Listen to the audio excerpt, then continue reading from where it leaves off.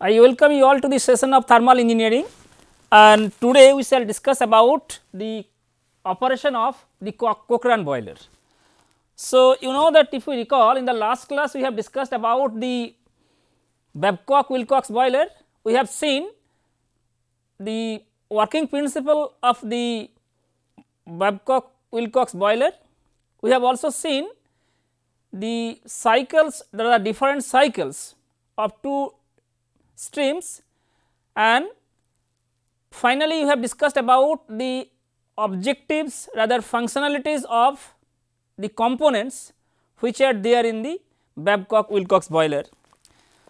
So, today before going to discuss about several other issues related to the operation of boiler, let us first discuss about the Cochran boiler.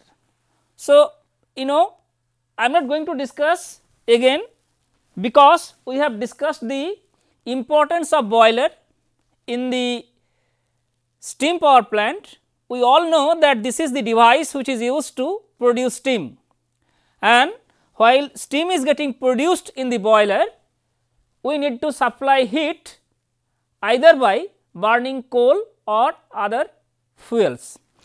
So, Babcock-Wilcox boiler is a, what I have discussed, is a water tube boiler, you know, because water is allowed to pass through the tube, and the flue gas, the product of, rather high temperature products of combustion,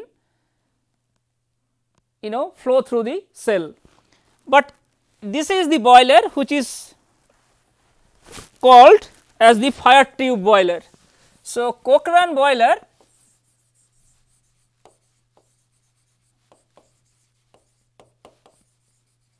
is a fire tube boiler.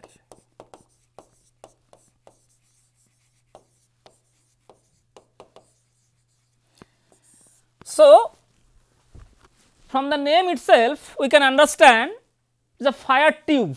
So, the hot flue gas will pass through the tube, while water will be allowed to pass through the cell, and when these two different streams are allowed to pass, they will exchange heat and water will be converted into steam upon taking heat from the high temperature products of the combustion, that is the flue gas. So, similar to what we have done in the previous class, let us first identify the flow direction of both water stream and the flue gas stream. So, there are several components. I have tried to label those components in the boiler itself. Also, I have listed down their name. So, the name of the components. So, what we can see, you know, that this is a boiler having hemispherical roof, and here you can understand that one is grate. So, in the last class when we have discussed about Babcock-Wilcox boiler, we have seen that, you know, chain grate stoker. So, chain itself is acting like a grate. Grate is nothing but a plate, but which is perforated plate. So, the grate, if I write over here, the grate is a perforated plate.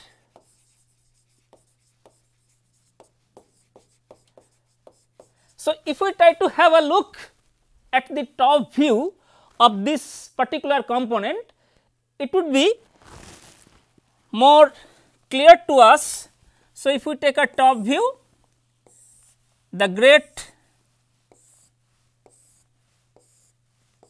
looks like this. So, this is the top view of the grate.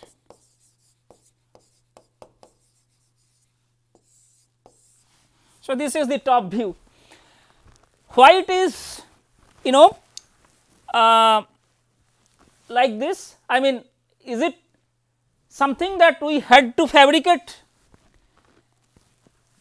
this perforated plate? Yes, because, you know, when coal is taken over this plate, coal should be allowed to be in contact with the air, taking oxygen from the air which is supplied, rather which will be supplied, the combustion will be completed. So, only to make sure that sufficient amount of oxygen will be made available during the entire combustion process, the plate on which coal is taken for the combustion is perforated. So, the air will come from the small hole which is there in the plate. Okay.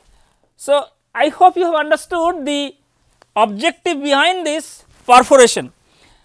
Now, you know that so this is the grate. Now, entire combustion is completed, and 3 you can see this is ash pit. So, the entire combustion will be completed in the grate, and so this is the grate, and then this is the ash deposition. So, this is ash pit, 3 is the ash pit. Okay. 4 is firebox, that is shown. So, this is the firebox, and you know that the shape is like this, and this is the combustion chamber. So, entire combustion should be completed within this chamber, then the flue gas which is produced because of this combustion will be allowed to, rather will be directed to move towards the top of this device, and that is why this particular arrangement is there. The sole purpose is only to direct the hot flue gas towards the top of this device, and it will go through 4 and eventually it will move in the right direction through the pipes which are shown in 5. So, here we have, rather we can see there are 3 different tubes, and these 3 tubes are the fire tubes. So, depending on the requirement, the number of how many tubes will be there in a boiler is selected. Now, question is while that flue gas is allowed to pass through the tube, and these tubes are surrounding the tube, there is a cell, and through cell water will be allowed to pass, and you have studied in heat transfer course that this is a kind of cell and tube heat exchanger. Now, while water is coming in contact with the pipe, and that pipe is having, so outer surface of the pipe is having high temperature, it is because of this heat exchange phenomenon water will be converted into steam. Question is that so this is a fire tube boiler, that we have written. Most importantly, you can understand that hot flue gas is passes through or is allowed to pass through the tube, fine, no issue, but what will happen? Water is passing through the cell. So, the amount of steam which is getting produced because of taking steam from the hot flue gas will be in equilibrium with the water that is there in the cell, and the consequence is that steam that we are going to get from this particular type of boiler is always wet steam. So, the steam which we are getting is the wet steam always in a Cochran boiler, but if we try to recall what we have discussed in the last class, that in a Babcock-Wilcox boiler, if we can somehow increase the length of the tube, we may get superheated steam. In such a case, it is not necessary that we should have separate arrangements like superheaters, that is convective superheater and radiative superheater. But in case of a Cochran boiler, it is very unlikely that we are going to get superheated steam, because steam which is getting produced will be in equilibrium with the water that is there in the cell, and as a result of which we will be getting always wet steam. So, this is one of the, I can say one disadvantage of this particular type of boiler. Another important aspect is, let me discuss up here only. So, the tubes are there only to allow flue gas to flow, while water is taken through the cell. Now, steam which is getting produced, that by this time you have understood that boilers are a device which is operated at a high pressure. So, that means steam that we are going to get from the boiler will be having high pressure. If we need to have high pressure steam from a Cochran boiler, then the cell diameter will be very high, together with the thickness of the cell should be very high. If the cell needs to withstand that high pressure, diameter as well as its thickness will be very high. Now, if the thickness becomes very high and diameter is also very high, it is very difficult to accommodate such a larger cell as well as bulky cell in a boiler. So, it will invite another problem from the maintenance as well as initial installation point of view. Accounting for this particular issue, this Cochran boiler is typically used for an application where pressure should be restricted to 10 to 15 bar. So, this is very important. So, let me write here this Cochran boiler, rather Cochran boilers are suited. So, these boilers are suited for small pressure, say up to 10 to 15 bar. Why? Because I have already explained, since steam is produced in the cell and if cell should be able to withstand that high pressure of steam, what will be the consequence? The diameter as well as thickness of the cell will be very high. So, these two are the two different disadvantages of this particular type of boiler. Okay. So, now coming to the remaining components.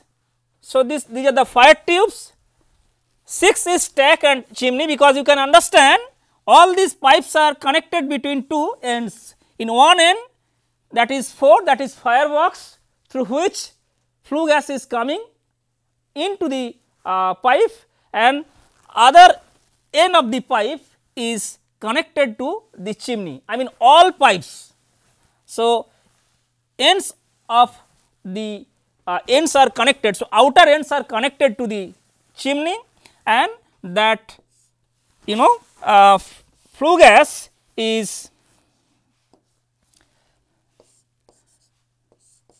taken through the chimney and it goes out, right.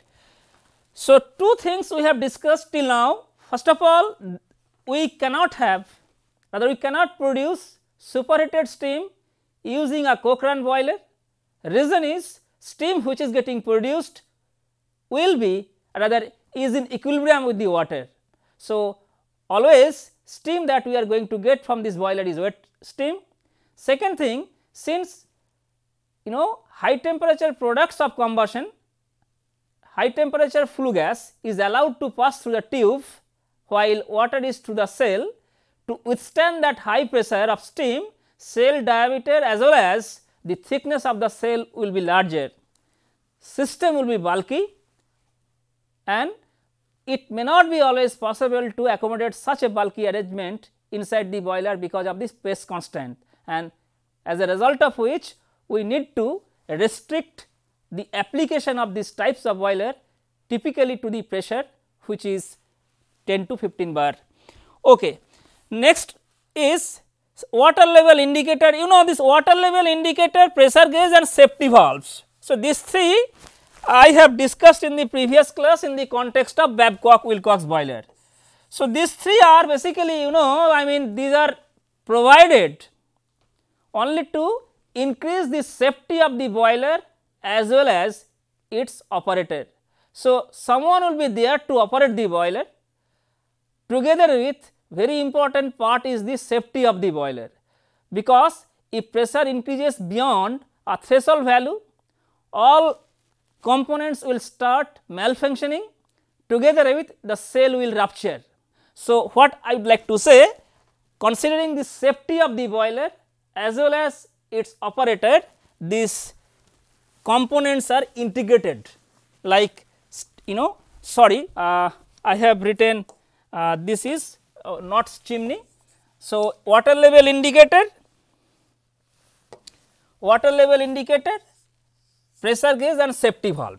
So, as I told you, the objective of placing an water level indicator is to always check the water level in the drum. If water level falls below that particular level, then it is a kind of indication the operator is getting, perhaps he or she needs to take special or preventive measure, because if water level falls, that means the entire space will be automatically occupied by the steam, and if the pipes which are already inner surface of the pipe as well as outer surface of the pipe is always at high temperature. So, if water level falls, you can understand the entire space will be occupied by the high temperature steam, and all components will be exposed to that high temperature steam, and that particular temperature may lead to the generation of thermal crack, and the components will start malfunctioning and the lifetime of the components will reduce. So, water level indicator is there only to indicate that okay, boiler the drum is having constant water level. Pressure gauge, because definitely you can understand, we know if this particular boiler is suited for 10 to 15 bar application. So, the pressure gauge will give us a reading that okay, this boiler is operating at a particular range. If it I mean you can understand. So, this particular water level indicator is an added safety that is provided. So, pressure gauge you can guess, if water level falls, pressure will automatically increase. So, that is an indication. So, these two things I mean these two components like pressure gauge and the water level indicator, these two are responsible to check the pressure inside the boiler. And safety valve, in any case 9 is given, because in any case that if water level falls, pressure will increase. So, that valve the operator will be in a position to open the valve. So, to remove the steam from the boiler, essentially to save the boiler from the expected accident. Next is steam top valve. So, you can understand. So, this is basically steam space, let me write over here. So, this is steam space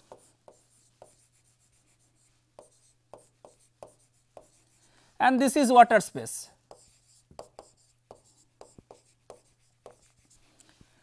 So, this is the water level. Now, we are getting steam being lighter than water, steam will be collected at the top of the water, and that collected steam will be taken to the turbine through this steam stop valve, right. Number 11 is feed check valve. So, 12 is the cell, you can understand this is boiler cell, and which I was talking about that if pressure increases in the boiler, that cell may rupture. So, this is not expected, I mean that is why this 7, 8 and 9, that is these 3 components are provided to increase the safety of the boiler, not only of the boiler as well as the operation of the boiler. Feed check valve is that it is basically you can understand. So, this entire space is filled with water. So, that water is coming from a feed water pump that you have seen basically from the condenser we collect the condensate, and that condensate is pumped back to the boiler. So, that is pumped back to the boiler using a feed water pump that we have studied. So, when that water is pumped to the boiler, this feed check valve is provided. The feed check valve is a one-way valve. So, it allows only to water go into the boiler, but it does not allow that high temperature water will go back to the pump. So, this is a kind of one-way valve. And number 13 is basically very important component, that is called fusible plug. So, you can understand, let me discuss about this particular component in the next slide, but what I would like to mention over here, that is not shown here, that is called refractory lining. So, this is refractory lining, this component, say I am giving name 14.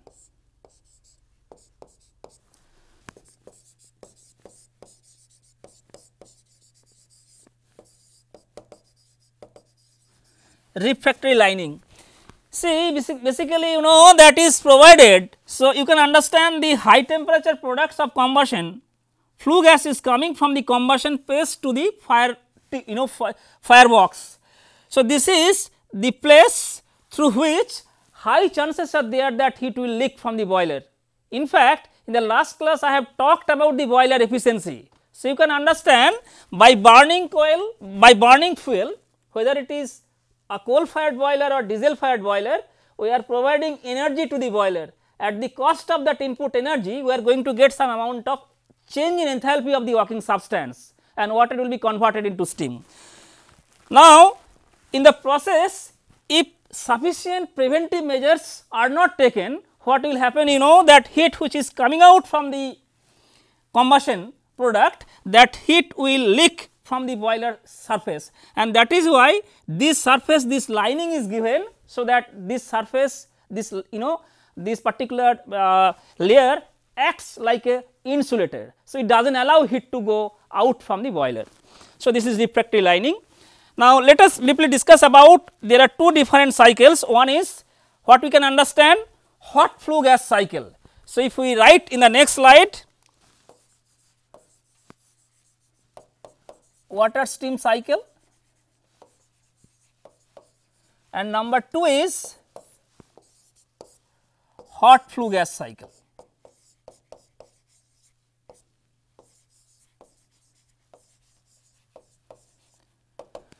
So, this is basically very important to understand, because understand the flow path of these two cycles, two different streams. Hot flue gas is, if we go back to the previous slide, it is coming from combustion space to the firebox, goes through the fire tubes and ultimately come out through the chimney to the surroundings. So, this is 2, 4, 5 and 6, that is the hot flue gas cycle, 2, 4, 5, 6, right.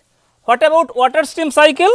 You know that here we can see, we have seen that this entire space is filled with water, and you know that when that I mean this is this water is coming from this feed water line, and the water is allowed to pass through the cell, and the steam which is getting produced is collected at the top of the water surface. So, basically water cycle is very difficult to, or what does, you know, water stream, water is in the cell, steam is produced, that steam is collected at the top, and finally that steam goes into the turbine through steam top valve. So, I can write, you know, that basically 11, so that is 11, then if I give, you know, name of this particular, say this is 15, and then this is 16 steam space, 15 is water space and 16 is steam space. So, basically 11, 15, 16, 10, 11, 15, 16, 10. So, this is this steam water steam cycle. So, this is not only the water cycle, because initially up to 15 it is remaining water, but when it is coming to 16 it is a steam. So, this is what water steam cycle. Okay. Now, let me briefly discuss about the, you know, fusible plug.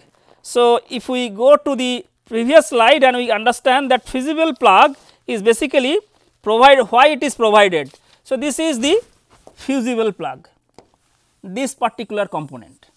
If we draw it in the next slide, so I am writing.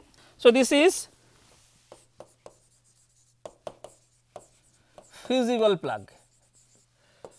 From the name itself, you can you can guess that it will fuse. What will fuse?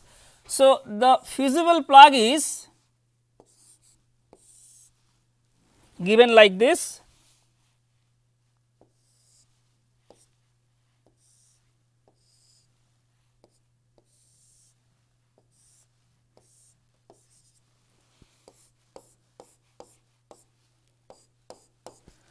Let me draw that, you know, fusible material using another color. So, this is the fusible material. Right. So, let me discuss what will happen, say water level indicator is not functioning properly. So, it is very difficult to understand by an operator what is happening inside the boiler. If water level indicator is not is not working perfectly well, and if water level falls because of any reason, what will happen? What will happen? That steam which is collected at the top will try to occupy the space, that is 15 water space. So, when the steam is occupying the water space even because of the reduction of the water level inside the boiler, it may be because of any reason, maybe water that feed water line is not working properly. So, as I told you that it is not advisable that all these components will be exposed to high temperature steam. If it is the case, then at that high temperature there is a possibility of having the thermal crack in the components, and that is not that is very detrimental for the boiler operation as well as boiler safety point of view. And if water level falls and it goes below up to 13, then this particular plug which is there. So, this particular plug, so this this component will be at the it will be in contact to the high temperature steam. The material which is welded, so this plug is welded with this this wall with a material, and that material has low melting point temperature. So, when that particular component is in contact with high temperature steam, that material will melt and this plug will drop. If the plug drops, as if it is creating an opening for steam to go into the combustion chamber. So, if we go back to the slide, what will happen? So, water level is reduced, steam has occupied the water space, this particular component is now in contact with the high temperature steam.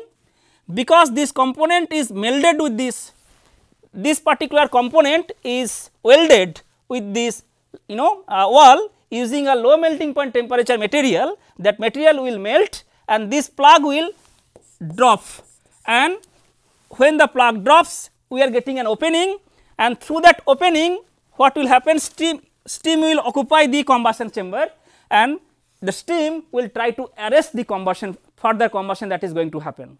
So, if the combustion can be arrested when steam is coming through this particular opening and it will occupy the combustion space, combustion will stop. If combustion stops, then perhaps boiler can be saved from a undesirable accident, and the function of this fusible plug is to again provide additional safety to the boiler operation.